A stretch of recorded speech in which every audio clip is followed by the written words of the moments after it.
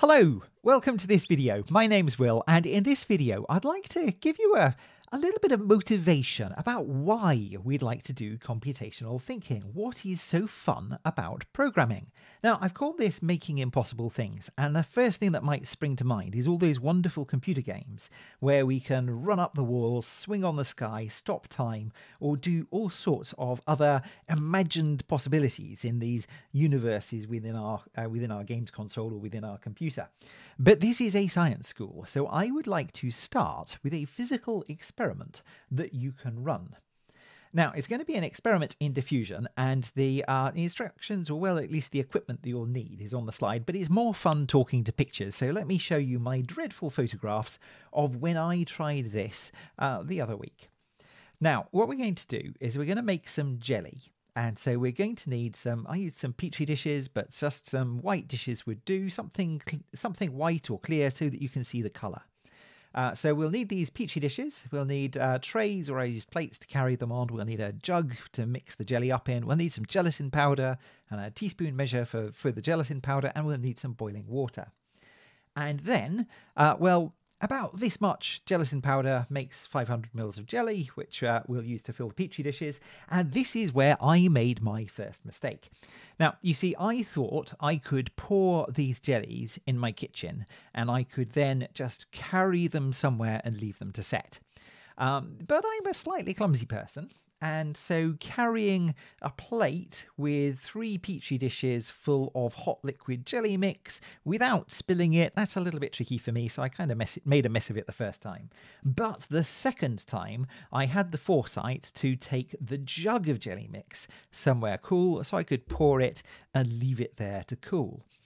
Okay, so now we're going to pour our jelly and we're going to leave it to set in those petri dishes. We head away, we let this set for a while, and then we're going to come back, and what we're going to do is we're going to cut out a little hole in the middle of each jelly. I used a straw for this, I think. And we're going to take some food colouring, and we're going to drop some food colouring into the holes in the middle of the jelly. So now what we've got is these petri dishes that are around the outside. They've got all of these molecules of set jelly. And then, in the middle, there's this little cylindrical area where they have lots of molecules of food colouring. But there's no food colouring outside in the jelly yet, except where I splashed a bit. And then we're going to go away, and we're going to leave it for 4 hours. So, I took, I think, one of each of these and put them in various locations because I wanted to see what the effective temperature on the diffusion of the dye through the jelly would be. So I put a couple of these in my fridge. That's a nice temperature controlled environment that I've got in my house. And then, well, what other temperature environments have I got in my house that aren't going to get in the way of everything? Well, I put a couple in the garage because that's at least not refrigerated and the temperature's relatively stable. And I needed somewhere warm, but that they're not going to get, knocked over by all the people in the house or anything like that, or get in the way of people. So, well, let's just leave one of each outside as well, because that'll get a bit warmer during the day, and so we'll see things happening at a bit more of a temperature. So then we head away for 4 hours, and we come back later. Sure enough, 4 hours later, these are the jellies from the fridge, and we can start to see that the food colouring has started to diffuse out through the jelly. And it looks like the red one's going more than the green one, which is interesting. All right, let's take a look at the ones in the garage. Yep, sure enough, we've got the jelly dye molecules that have left that little cutout in the middle, started to move through the jelly.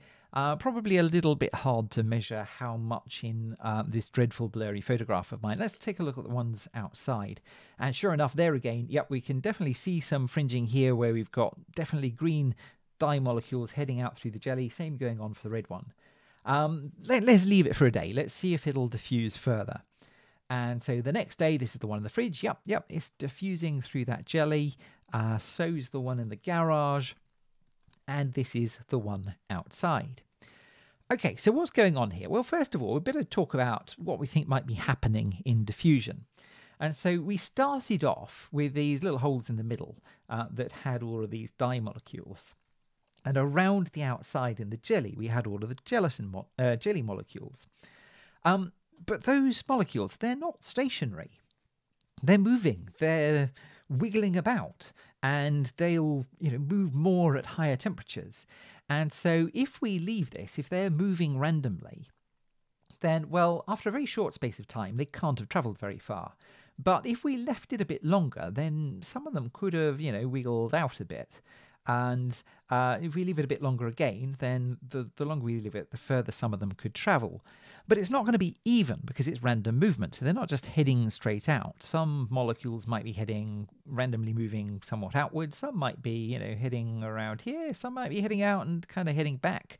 It's all quite random. And so we would expect to see a smaller number reaching the outer fringes of where they can reach, and quite a lot of them hanging around the middle, and that's what seems to be going on.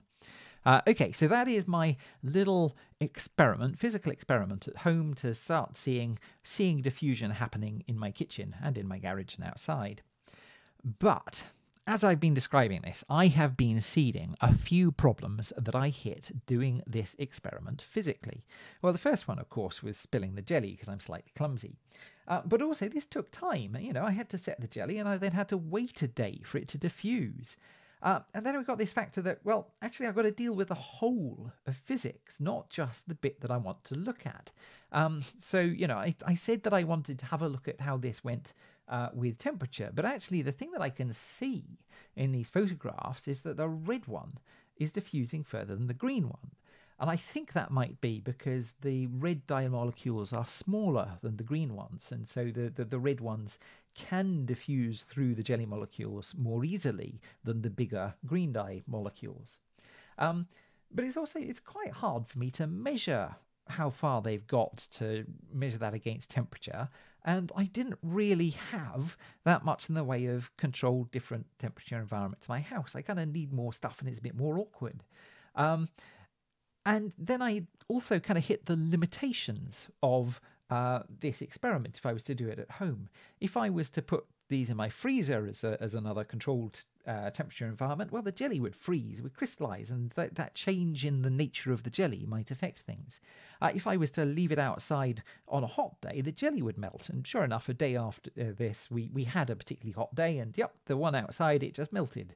And so the dye was everywhere because it was no longer diffusing through a jelly. It was in a liquid that could have convection and all sorts of other things going on in it. So the liquid can just swirl about. Okay, so if I do this experiment physically, I have to deal with the whole of physics because we're in a physical world and the whole of physics happens. What if I wanted to explore just how a model of random movement might create diffusion? Now, this isn't the same as a physical experiment. In a physical experiment, we try things out, we experiment, and we can say things about what happens. This is instead an exploration, a question of, well, if I modelled it like this, what could happen? So it's not the same as a physical experiment, so we're not going to say, I have proved that from it, but it's going to let us explore the effect. So in a physical world, I can't really just take the bits of physics that I want, but if I write a little program, I can just put whatever effect I want into my model, and I can see how my model behaves, and I can see how those little theories I have of what's going on would play out in my model. So here is my much more abstract model simulation of diffusion. And so you can see here is my jelly, and so instead of actually millions and millions of jelly molecules in water, what I've got instead is 1,000 light blue circles on the screen, and they're going to represent the molecules that are in the jelly.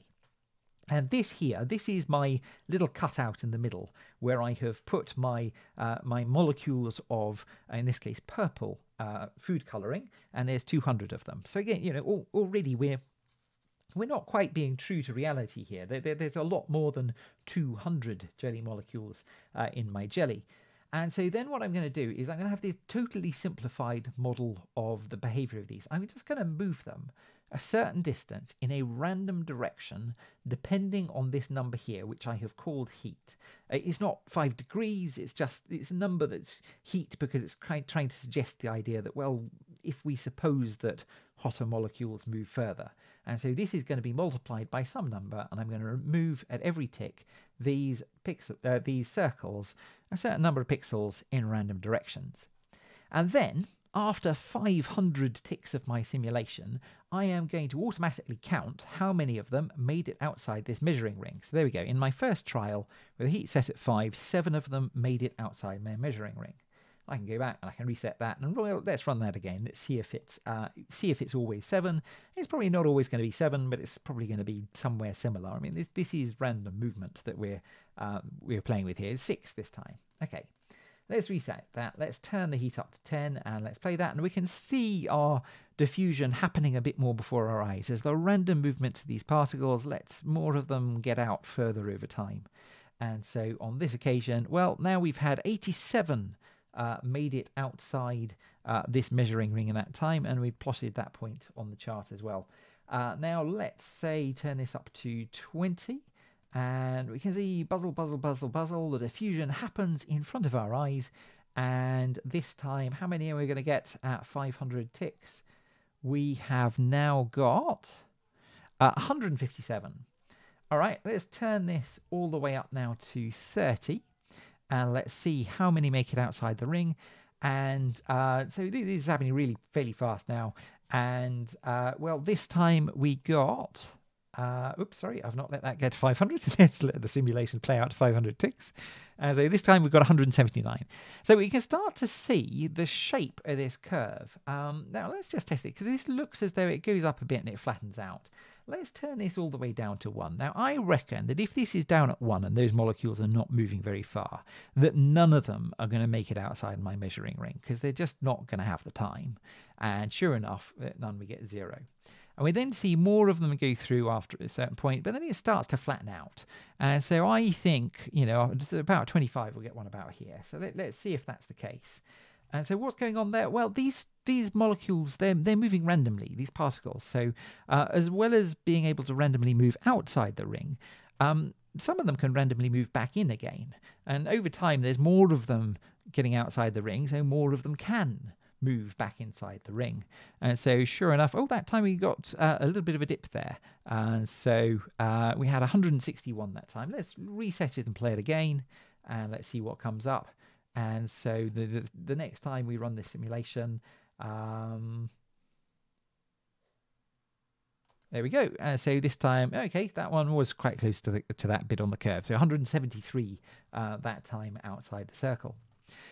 So this isn't an experiment. I can't say I've proved something about physics, but what I've been able to do is I've been able to take some little effect that I'd like to explore in the world, and I've been able to put it into my little program, and I've been able to just see how that plays out and play around with the idea. Now, let's head back in the more engaging computer gaming directions. So some years ago, we got asked to give a group of year 1 and 2 primary school students a university experience. And someone asked me, can I give these children a university lecture so they can feel, like they're in a university lecture, and teach them some computational thinking that way?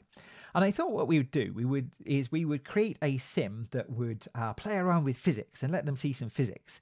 And then I realized they've already all of them done that, because they've already all of them played Angry Birds on tablets, and that is a physics simulation made fun.